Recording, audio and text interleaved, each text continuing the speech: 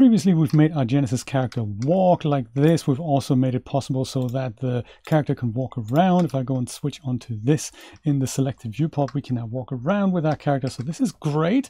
Now let's have a look how we can make little fixes. So here, like the top of her pants, they seem to intersect with her legs as she's walking towards me. And there's also this problem that we've seen with that little attachment to her pants, this little silver thing that seems to be too far away from where it really should be. So let's go and fix that with Blender 3.6. This is actually a new feature that's only been made possible in Blender 3.6, so you can't use any older versions of Blender. 3.6 minimum or upwards will make this happen. So what we need to do is, well, Control-Shift-S is always a good thing to, you know, save your 133 unsaved assets. That's always a good start. And now we're going to find in our content browser under DAZ to Unreal, under your custom character, mirror in my case, I'm going to find my skeletal mesh. That's this one here.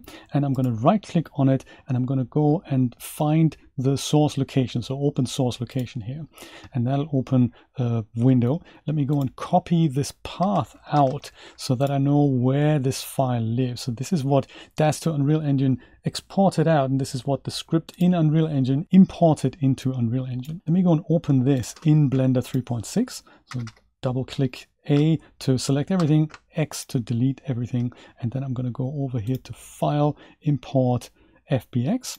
And I'll give it the path that I've just copied out. So just put that into here, hit enter, and here's my mirror. So I'm going to go and make sure that this option is selected, use pre-post rotation. That's a new Blender feature that we haven't had before. Animation I don't need, so I'm going to untick that, and that is everything I need. Import. And once it's come in, I need to make a little change so that I can work on my mesh. So there's two things that are getting in the way here. First of all, massive bones. We don't need to see them. That's a Blender thing. So up here under overlays, I'm going to go and disable my bones. If I do that, I can see that Mira doesn't look like I remember her. Some major issue with her arms going on, and that's okay. It's basically a pose that's now applied in Blender that we need to clear. I've had this with many characters over the years, and sometimes they look like a completely mangled mess. And the way to get rid of this is to switch over to the pose mode. And inside of here, we head over to pose, clear transform all. And when you do that, Mira looks much like I remember her. So that is very, very good news. I'll get out of pose mode and go back into object mode, click off Mira, and then I'll go and pick the item that I want to change here. So in my case, it's going to be this attachment, and I think it's a separate one. Yes, there we go. So it's separate attachment. There's also some poke through on her buttocks that I can see there. And then if I wanted to go and fix the pants, I'm going to do that in a second pass here. I'm going to select those. So you can pick an item that you want to change and then use your favorite modeling tools to tweak them. So in my case, I'm going to go and just move this over closer to her body. So I'll go and head over into edit mode. And with all the vertices selected, or I'm going to go use faces for this, I'm going to go and press just GY to move it to kind of where it needs to be. I suppose it's supposed to be an attachment. You check with the DAZ character and see where it's supposed to be. Oh yeah, I see. So it was dangling off this metal button here. So I'm going to go and put that into the same place. So it looks like the scale has also changed a little bit. But hey, that's quite okay. We can, so I kind of, was it here? Was it on the, yeah, that's kind of exactly where that was. So just move that into the correct space here until you're happy. So I think I'm kind of happy with this now.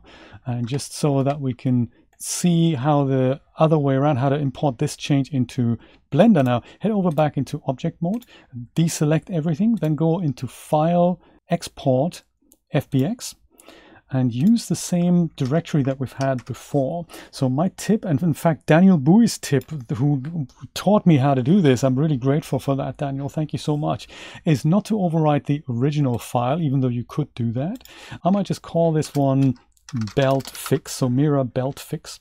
And here's another important thing, don't just hit export, you need to make a couple of changes so that Unreal Engine can import this mesh properly. So the first thing that we need to do is switch off the animation. We don't need to send that data over. But the second one, very important, under Armature, open that up and make sure Add Leaf Bones is deselected. So switch that off.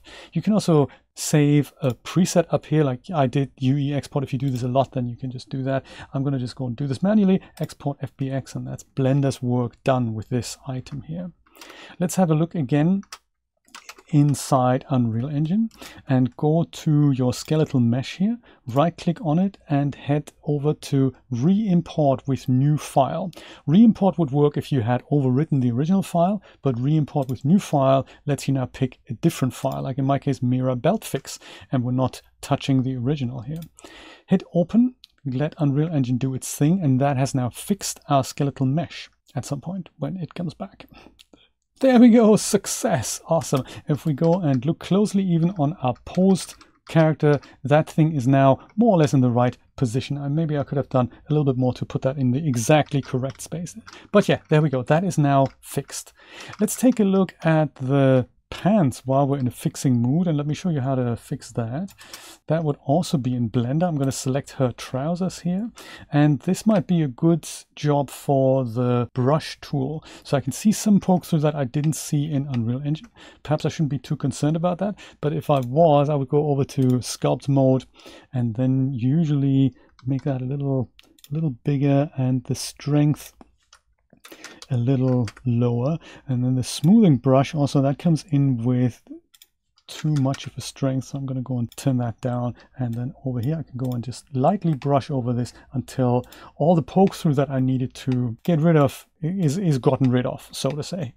So I think I saw some poking through here on the legs, so I'm just going to lightly brush over this. I'm not sure if that's enough or if it's going to be any good, but I'll just go and give it my best shot. There's currently no way that we can preview poses as we can see them in Unreal Engine, also in Blender. So if I just do this,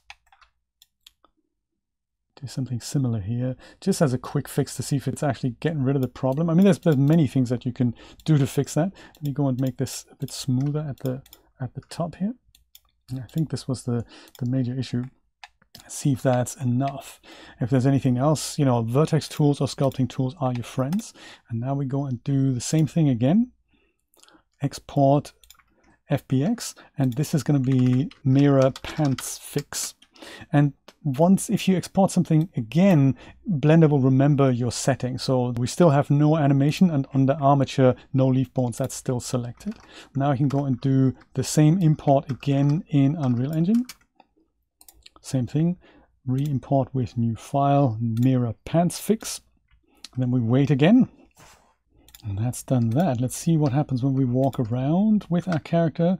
There we go. That's minimized what we saw there, but there's still a little bit of room for improvement there. I suppose because this happens underneath her pants, you can probably also do the same to the character mesh and just dent that in a little bit to get rid of that poke through. But now you know how to do it, so, you know, have fun doing that. Let's take a look at hair next and see how we can bring in the hair separately from the character.